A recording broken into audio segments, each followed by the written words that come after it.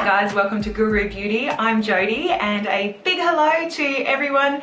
I wanted to do, actually this is a recreation of a look that I posted to my blog and Facebook page, as well as a recent video. I think this is, yeah, the look that I was wearing in my October favorites video. So I've actually been wanting to try a purple and peachy look for the longest time. Whenever I see people's eye of the day or any kind of look with a purple lid and a peachy or orangey crease blended out, I love it. And I haven't actually, I don't think I've ever done it. I've been meaning to do it for a long time, but I finally did do it, and I was asked by a few people to do a tutorial for this look. Again, I'm not a professional. I just love makeup and I love playing with it. So, so just to obviously reinforce the point that you don't need all of these MAC eyeshadows, you can find something in your own collection or a nice simple palette that may have similar colors.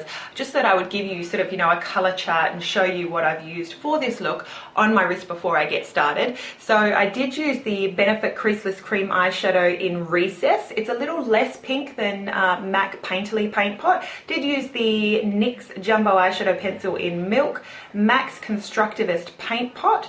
And then I have here, I did actually use for the peachy colors a combination of MAC eyeshadows. So I have here, this is Coppering, Arena and Samoa Silk, and I sort of used, I dipped my brush in all three of them at the same time to come out with this sort of a peachy color. This color is three of these combined. That's what I used sort of in the crease color. And then for my purples, I used Vibrant Grape, Parfait Amour, and Stars and Rockets, and you can see that they are quite different purples. I did use, what's this one here? Oh, this is Embark. I used that to sort of darken up the outer corner. That's Embark. And then also Urban Decay 24/7 Glide On Pencil in Ransom. That's just a beautiful purple. I used that on the lower, right in between the lashes.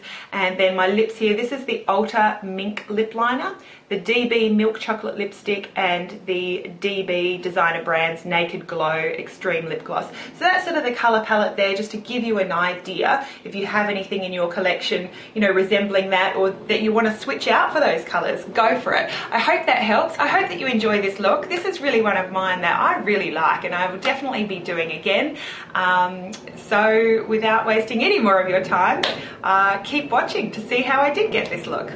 Okay, so I have already applied my toner, serum, moisturizer, primer. Today my foundation is the Chanel Perfection Lumiere, and I'm using that. I'm normally about an NW25. I'm using this one in the 30 Beige. What I had heard on YouTube from Lisa SZ09 and Christine from Pink So Foxy particularly was that the lighter shade can kind of darken up a little bit. I think with that foundation it is better to err on the side of lighter rather than darker.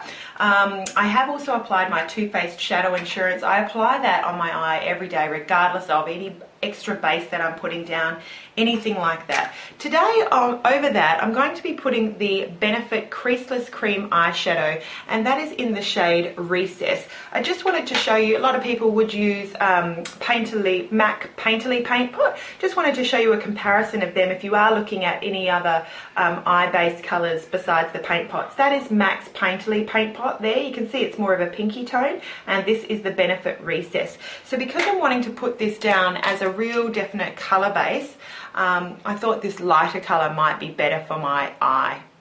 Next, I'm just going to bring some brightness to the inner corner of my eye using the NYX Jumbo Eyeshadow Pencil in Milk. And I'm actually just brushing the end of it with an E25, a Sigma E25 brush, or like a MAC 217.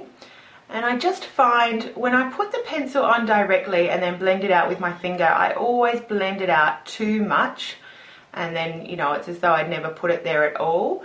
So with the brush, I just find that it applies it in the first place, you know, in a nice, I like the coverage that this brush gives, not too much not too little, and blends it out at the same time. Now I'm going in with a fluffy tapered brush, but I'm going to use a combination of MAC Coppering, MAC Arena, and MAC Samoa Silk. You could just use any kind of orange eyeshadow. I was just playing with colours, and since I'm recreating this look, I wanted to stay true to, you know, what I had originally done.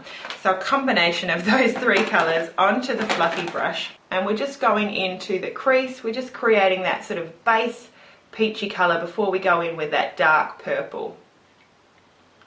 I'm just tapping the brush lightly, sort of in all three colours, tapping it off, and then defining just above that orbital bone crease here.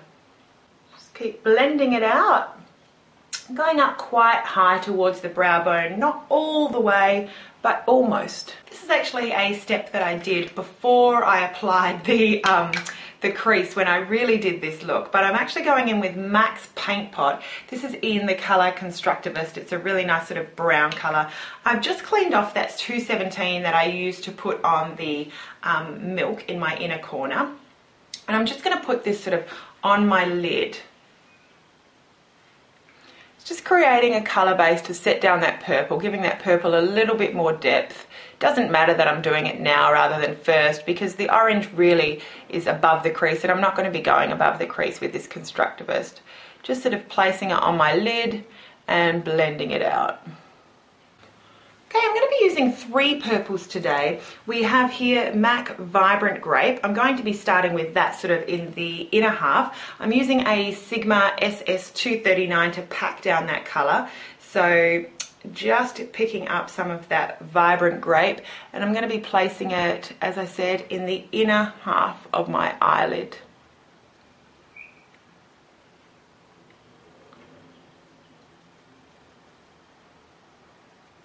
Then I'm going to flip the brush over, and I'm going to be picking up some of the Parfait Amour. That is Tiffany D's favourite purple, I believe. I'm going to be putting that in the outer half of the lid. Just creating a bit of dimension, a bit of contrast. Just patting it on. Don't have to be too precise at this stage. Now I'm going to be using a smaller tapered blending brush. This is Sigma's E45, and I'm going to pick up some of MAC Embark here. That's just a deep sort of warm brown. Just going to tap the top, the point, into the product, tap it off. We're just going to use this to sort of define the crease a little bit more. So just really small motions. We're just going to blend, build up that dark colour.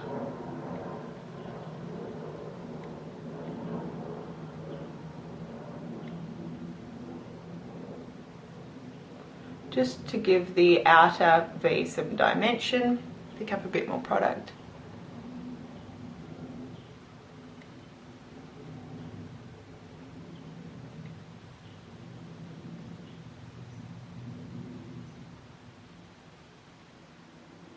Okay, and I'm just blending that out, making sure that is blended with my Coppering Arena and Samoa Silk, sort of orangey peachy combination above the crease. And now I'm just applying some of the Wet n Wild Colour Icon single eyeshadow in Brule. Just applying that right up at the brow bone. I'm going to go back to that Sigma SS239, and now I'm going to pick up some of Stars and Rockets. Stars and Rockets is quite a sort of vibrant purple. I'm just going to whack that down right in the middle of where those two purples come together, and that is really, you can see just that's a purple colour that really gives you some boom, bam. It's quite vibrant, Stars and Rockets. I'm just sort of dabbing that right in the middle. Now for the waterline, I'm going to grab the Urban Decay 24/7 Glide On Pencil in 0. I'm going to line the waterline and my tight line as well.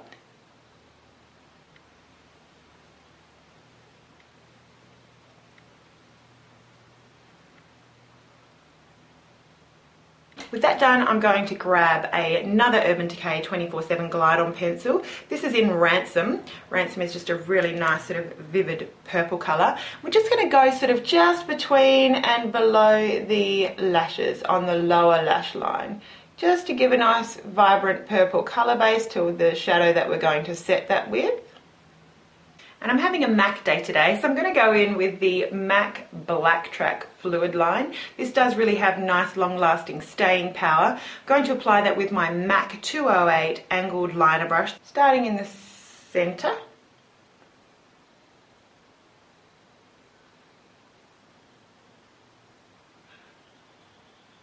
Working your way out.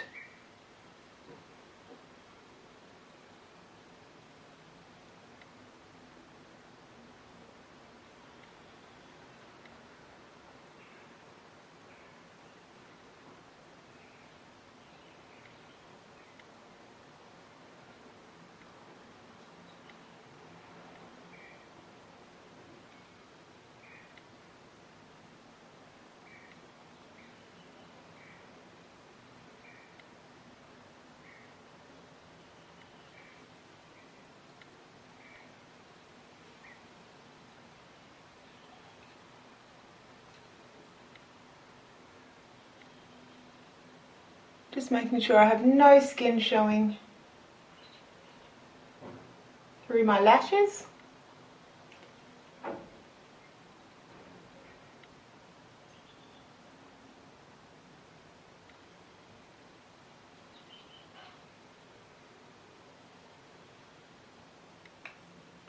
And then I'm just bringing that down just to the very outer corner of my lower lash line, just to make sure that that outer corner meets basically with both the upper and the lower lash line. I'm now going to apply some of my favourite new fake lashes. This is for you Aussie girls. Beauty Style is available in Priceline. These are their Glamour lashes, and they just have, as you can see, the varying lengths of lashes there. They're quite full and thick, so they give you nice definition and thickness around the lash line, and then you have nice sort of wispy length. Okay, now I've got lashes on, and I've just put on some mascara just to help sort of join them all together, and also on my lower lash line. I'm going to go in with some more of that vibrant grape colour, just on a fluffy tapered brush there. And I'm going to go right the way, almost to the inner corner. Getting some of that purple colour underneath the lashes. Okay, then I'm going to go in with a little bit of the Embark colour, that warm brown, just on the very tip of the brush and just on the sort of outer half, I guess. The neighbourhood is alive today. Love the weekend. Okay, and then I'm going to grab a little bit of the Stars and Rockets, this time just with a little tiny fluffy brush. And I'm just going to go right in the centre. Okay, now I'm going to go in with a little bit of MAC Gleam. That is Gleam there. It's sort of just a peachy, shimmery highlight. So we're going to be laying that down right down in the inner corner with that fluffy brush. We just want some glimmer and gleam down here on the lower side too. Now I'm just going to define my eyebrows using MAC's Charcoal Brown and this Eco Tools Angled Liner Brush. So I've just applied a bit of Inglot's Corrective Illuminator pen. It's like the Touche Éclat under my eyes. I'm just going to set that here with a little bit of Benefit Powder Flage. You cannot pull off a colourful look like this with dark circles under your eyes. So we'll see what we can correct. Before I go on to the rest of the face, just because I can't resist, I'm just going to pull out a little bit of Chanel's Fantasme. It's one of the Illusion d'Ombres. It's the number 81 Fantasme. When you are sort of swatching on your hand, it's like the patchiest one of all, but this is just a gorgeous glitter. The lady at the Chanel counter actually used it the other night to sort of highlight, even just up here. It just gives the prettiest sort of subtle but glittery highlight up here. And on her clavicles. It was beautiful.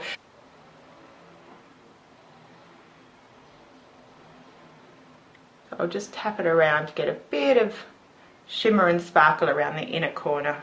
Just going to set all of my face makeup with the Bare Essentials Mineral Veil. Going to use my Sigma SS182 Kabuki brush, particularly my T-zone, just to make sure that's set. Now I'm going to use Benefit's Hoola to contour. I'm using the NARS Yachio brush. I love the shape of that brush. Just a small, lovely tapered blending brush. Just dip it into the Hoola. Start pretty much at the top of the ear and blend out. Just to give the face some shape, dimension, so you don't all look flat after applying your foundation. Try and contour quite high. It's going to give you, the higher that you sort of do your contour, if you do it down here, it's not going to help your cheekbones look high. So I try and start like at the top of my ear and angle down, blend out. And then I try and keep this section here bare. I'm going to keep that for my highlight, and that just helps again the appearance of cheekbones. I do bring the bronzer down below my neckline. Now I'm going to do a bit of a sparkly highlight. I'm going to use the NARS, there it is, Hungry Heart Highlight Duo. I know that the new NARS blush palette that's just come out for 2011, I'm just going to be using that sort of pinky colour there with a clean Yachio. I'm not sure which of that duo is in the NARS blush palette. Next I'm just going to finish up with my blush. This is the Milani Baked Blush in 03 Berry Amour. I'm using my Sigma Powder Blush F10 brush. That is a real fluffy round powder brush, so I'm going to use quite a light hand with that. Just dip. You can see just a close-up, it's got sort of gold veining in it. These are beautiful. If you haven't seen my previous videos about how much I love Milani baked blushes, here at Here Now, they last all day. The colour is beautifully pigmented. I would say they're as good as my higher end blushes. I love the sleek blushes, and I do love these Milani baked blushes for, you know, they're the best sort of cheaper blushes that there are out there. I would put them right up there with my NARS blushes. I probably prefer them to my Benefit box blushes too. I am using the Ulta lip liner in the colour Mink. I'm just going to give you a swatch of that. That is Mink there, so it's a definite brownie colour. You could use the Australis Gold Digger, or you could use Prestige Mochaccino for this. The girl at MAC the other day, I went to the MAC holiday launch preview here in Western Australia, and she said I need to do my lip liner with my lips closed, so I'm going to give that a try today.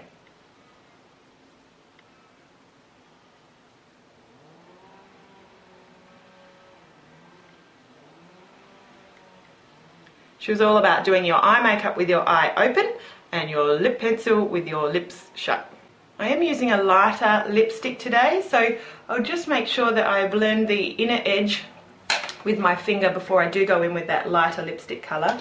And today I did include this in my October favourites. I'm going in with the DB, this is for you Aussie girls again, the DB, what do they call it, moisturising lipstick in Milk Chocolate. Okay, that is the Milk Chocolate over the Ulta Mink Lip Liner. And then lastly, I am sticking with the DB Designer Brands Extreme Lip Gloss. This is in the colour Naked Glow, and I did actually mention this as a favourite combination in my October favourite, so I hope you like it too. Just going to go into the centre. I find that everything gets goopy and pretty messy if I go right over my whole lips with my lip gloss. So lately, this was I think in one of Corin and Encore Makeup's tips recently, just stick to the middle with the gloss. And I've been enjoying that. So this one really is the finished look now with my hair done. I think I really like it. It's just a really nice, you know, that peach. Whenever I see pictures of purple and peach together in the eyeshadow, I just really love it. So I hope that you enjoyed this too. Before I go, I am actually going to come back with a few different lip combinations. Obviously, you know, you could wear this as a nighttime look, as a daytime look. I think with a nude lip, it's probably quite interchangeable. You could really gloss up this nude lip and make it look quite glam, darken up the blush, anything like that. But I just thought I'd try, just while I've got it on, just try on a few different lip combinations for you. If you have a preference, let me know down below. And here we go. Okay, this is the first change up for the lip colour. This is using MAC's Cream Sheen in Everhip. This was from the Liberty of London collection. Again, this is just following on with a more vibrant sort of peach, just to bring out that purple peachy glow. This next look is using Max Amplified in Impassioned. Impassioned is just the most vibrant pink colour that I have. So this is if you're feeling absolutely wild and crazy and going all out with the colour. And then this is quite a sort of dramatic dark lip colour with the purple, but I think it complements it quite nicely for like a nighttime, you know, ultra glamour kind of look. This is using Rimmel's 120 Cutting Edge. So I hope that you liked all of the different lip colour combinations. Definitely comment and let me know which one was your favourite. I would love to hear. And wishing you all a beautiful day. See you next time.